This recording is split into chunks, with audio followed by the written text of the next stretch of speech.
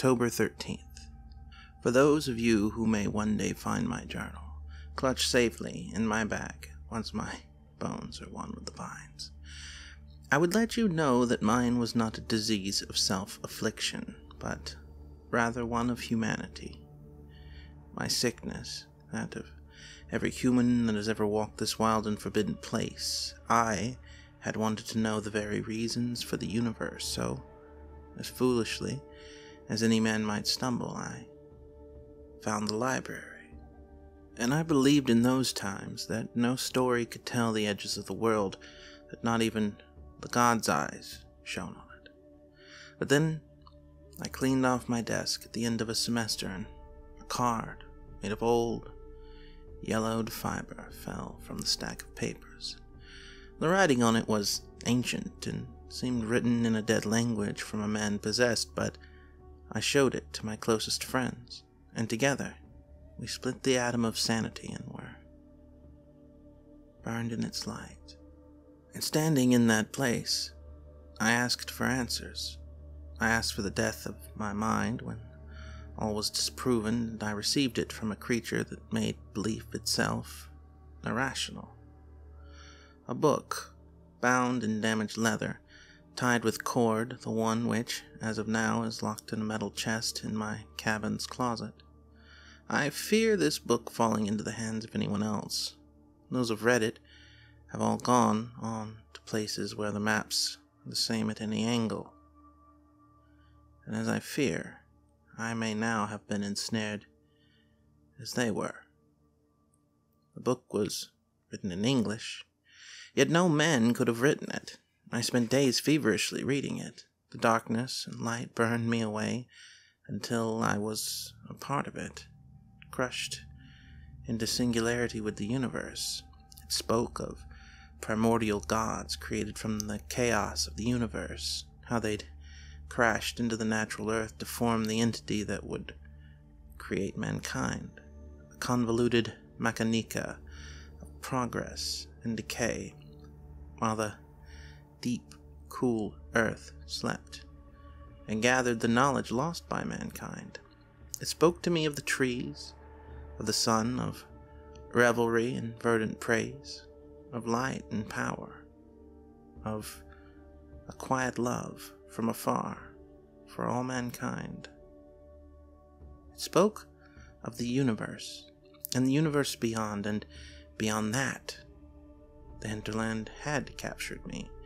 It captured me, and it pulled me here, and here I now stand, and I'm unable to find a way back to the point I started, so I find my knowledge of the world is now smoke. October 14th. If one finds themselves lost in a forest, or finds themselves free from direction, the best advice would be to wait and let someone find you before you wander even further.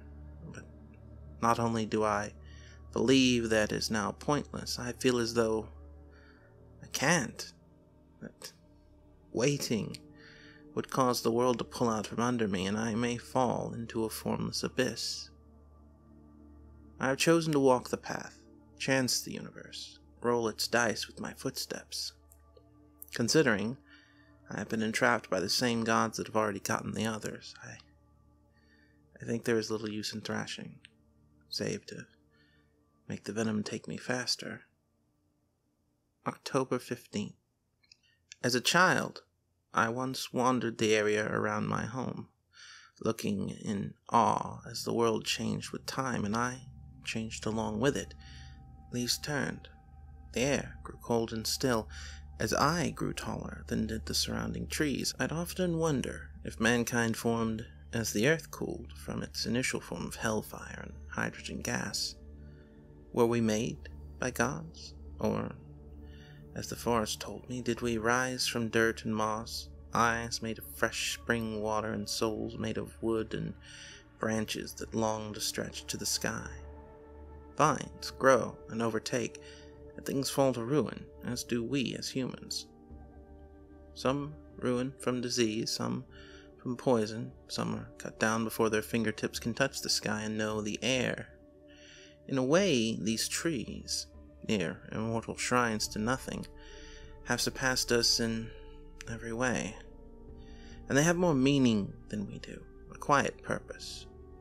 And they seem to radiate emotions that have no names. But then again, names are things made by man in an attempt to understand the worlds they lock themselves into. October 16th. I keep believing it was supposed to have snowed last night. I remember in my cabin hearing from the ranger station that a snowstorm was coming from the north, coming down from Washington with a fury, and that's why I had entered the forest in the first place, to gather pine knot for the fire. Though I only have a bottle of water, there has been no complaint from my body, no hunger. I didn't notice it at first. I've never been one for indulgence, but this seems almost unnatural. And I have no real desire to think on it. I choose simply to take this divine energy and keep walking. October 17th. When I was 14, I had become an untamed, monstrous thing, quick of wit and sinister in design. My father's drunkenness had come to be a disease that would surely end him, and he infected me with his anger by brutal contact. The childish dreams of the forest had abandoned me then. Maybe I just stopped hearing its call. I was, after all, just a boy in the dangerous 70s, when war was all we feared, which I believe also poisoned me. And perhaps the forest was a mark of my innocent adolescence, something to eventually be discarded. The Vietnam War took many things from all of us back then. For some it took parents, for some it took much more. Some fathers came back from the war marbled and wrong. They tried to fill themselves with alcohol in desperation to remember the person they used to be. Unlike other gods, those of war do not care what they take as means to their ends. Some of their blessed came back with a thirst for fermented grain, and eventually turned to a ravenous hunger for lead. Gods of war do not care for those youths they leave in their wake. October 18th. I believe I am right. I believe I have walked east. The forest has gone from autumn to winter, and I feel almost renewed, as if the ancient, nameless gods of this forest have given me strength. I watch the sun begin to set, and I find my place in a warm bed of pine and hemlock branches. Sometime walking today, I had forgotten about my search for civilization. Did I even have a purpose in my cabin, with my books and candles, with my writing, the diaries?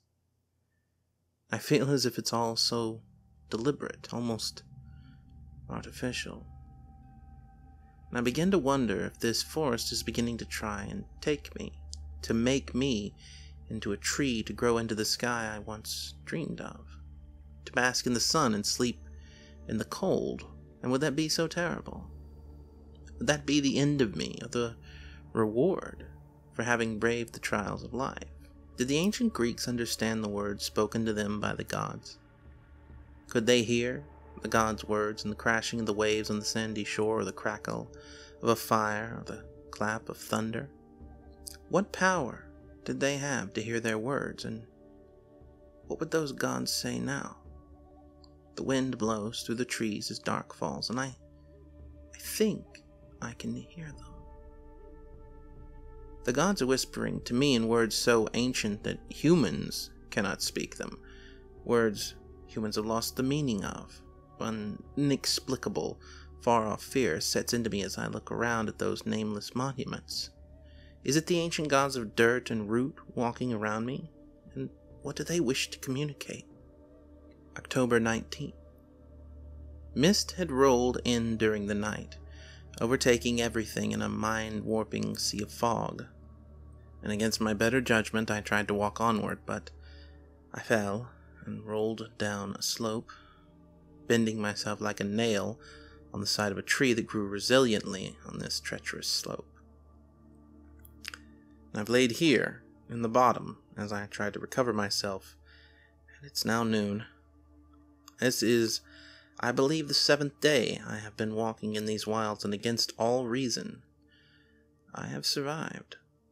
The gods of this primordial earth have taken a liking to me, I think, and perhaps I did something they liked. Perhaps this is the afterlife, or the way to it.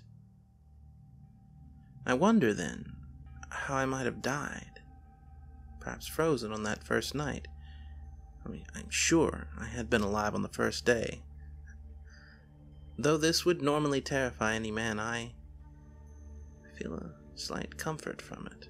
And I have looked to these trails and darkness and found happiness, contentment, wonder, emotions man has no name for nor explanation. October 20th. As a young man, I strode through the bleak existence of manhood, living as humans do in a world with no sun, shivering under the coldness of that confinement and wishing for my life to end. Having no family meant nothing to hold me down, and I spent my childhood going between homes, through the muddy paths of chemical obsession and sleeping under rainy skies. I became tempered against the hardness and harshness of the world. Having no love made me immune to the knife of a rogue and the hunger of loneliness. I had been stripped to nothing. It was one night, when the sirens were closing in on me and I was fleeing certain imprisonment, that I came upon a cliff and a solitary trail, and I fled there, climbing higher and higher, escaping the fog of the combustion engines and the chemicals that held my brain prisoner. I found a cave on the cliff, once a line through which goods were moved by rail before the interstates and highways became commonplace, and I sheltered here as a storm came down. My pursuers gave up when I couldn't be found, and here I came down with a sickness unlike any other I've ever experienced. In sickness, I lay against the wall of the cave, my mind spinning until it came to rest, and I saw the sun, and I felt warm earth beneath my body, and the sun dappled down from the boughs of trees. And I achieved a sort of awareness brought on in the escape from my self-inflicted disease. And half mad, half dead, I crawled out of the cave. I was desperate to see something I did not understand. And I crawled on rocky soil and tore my body to pieces to reach the top of the cliff, and when I did, the sky opened up, and I was stripped from my body by what I saw. A great flash of light, and the heavens spiraled out before me in the night, limitless and bright. And I became a man again, more than a man, under earth and sky. And the chemical addiction was torn out of my brain like a parasite. I was filled with stars and planets, and I was made whole again by the universe. And after this, I found myself with new clarity and purpose, though I hadn't had purpose before. And after this, I found myself with new clarity and purpose. I was certain that the path forward was before me, and I took it. October 21st. The path is now gone, lost to vine and root and shroom and rot, and I have simply trekked the strange trail that seems to jump out at me from between the trees. But I am now lost in an ancient valley that shows no sign of ever having known human life. It is pure and untouched in the way that you can look up and be confused for lack of a sky beyond the boughs. It's dark here, but I am ever hopeful. I have found plenty to drink to the will of the ancient gods that watch me. Hope is a strange thing in this forest, for one would be where I am and curl up and give up, but I have chosen to look up into the sun. I have chosen to look to the path ahead and see something more waiting. To walk this path is to leave the past behind. To keep walking the path of life, one must learn to leave memories in the pages before them, to leave the pain in those pages. We do not carry those pages with us in our heart where they cover the sun above. You can go back and read, learn from the pages of your past, but never carry them in your hands. Leave your hands free to write a better path ahead. And sometimes, when you live in a world with no light, as I have, you have to climb and break the fog to see the sky again. October 22nd. This valley seems to stretch on forever in a great maw that appears to be open to anything that might fall in. I have tried to find my way back out of it, but the walls have come in on me, and the top of the gorge I have tumbled into seems fenced with trees. As the sun rose to its high peak, I have found what I believe is the end of this veritable ravine, but it has come to a cave that I am loath to enter, no matter what the gods may say to me. I will sit for the rest of the day and rest. Hopefully the trees will speak to me in answer. At noon I decided to make a descension into the roots and unknown, into a grave, into freedom, into heaven or hell. As much as I loathe to lose the sky, this is the only way forward. Like life, sometimes the only way forward is through the deep. I have descended into the mouth of a god and found myself among its truest meaning. The darkness has served to strip me of my humanity and create a soul out of me, a ghost of what I once was, a ghost of light, trees, dirt, moss, a black figure, a shadow, a truth in the midst of the lie of reality. I've become Dante, chosen to plunge into the deepest bowels of the earth, my flashlight, my dearest Virgil, to take me to hell and back out again. Learned of a man's purpose and its inherent disease given to it as soon as it first looked to the sun. Mankind is an entity unique in itself, born with the ability to sense and feel, to receive answers from the universe and to perceive with their mind, but through a quirk in our culture, we are brought up to reject that ability as useless, as a heresy, as evil. As a child, I heard the storms speak to me in ancient languages too old to understand, and I heard those forgotten names, but I know them now. I know them as if they were a part of me, a part of all existence. All children of man can hear these gods before they are forced to discard them in favor of bread and wine, or whatever mankind chooses to use as the tool to shut down the beauty of man, but some still cannot resist that call, and they come back. The forest calls them, maybe the lightning streaking across the sky, maybe the roots of mankind itself in that primal glory, but something calls them back, and they desire nothing more than to bury themselves in the dirt and be reborn again as a child, to hear them clearly say, again, with the true voices of the universe. And I am standing at what I am certain is the end of everything. All that awaits me is a single chamber with a bottomless well, and I cannot go back. I have tried to sleep, but it seems all in avoidance of the inevitable fact that I have arrived at my end. I can only record my thoughts here, before I make my descent into space and stars, before I take the last steps of this journey and begin a new one. I have considered trying to turn back, but seeing as I have wandered for so long in this cave, there really is no choice. This is my final letter in this book of memory. I will tuck it into my coat and take my silent goodbye with me into hell. I will dine with demons. God knows, I deserve it from all that I've done in my life.